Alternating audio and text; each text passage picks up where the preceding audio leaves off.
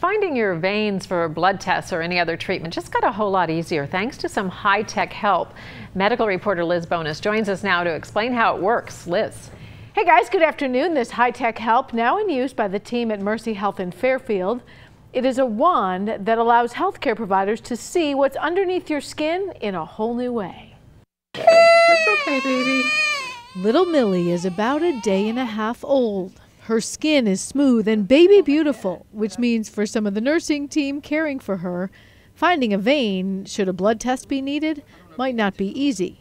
Or at least it wasn't until now. You see the little blue lines? Yes.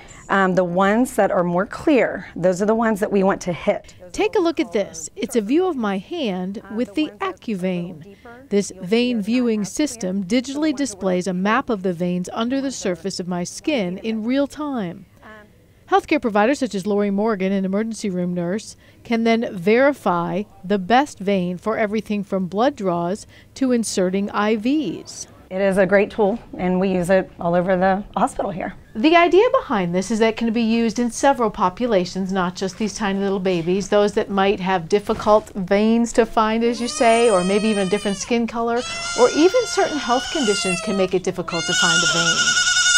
Dialysis patients, chemo patients will have more of a difficult time finding a vein on them. Sometimes people that are overweight, as well as darker skinned. The technology is mobile and can be used on any floor in any room right at the patient's bedside. Well, it's not a substitute for training and experience for vein finding. We always attempt to try to do it without the tool first, and if we don't have any success, then we'll go to the Accuvein.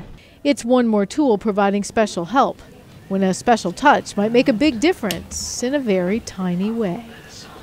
Isn't she darling?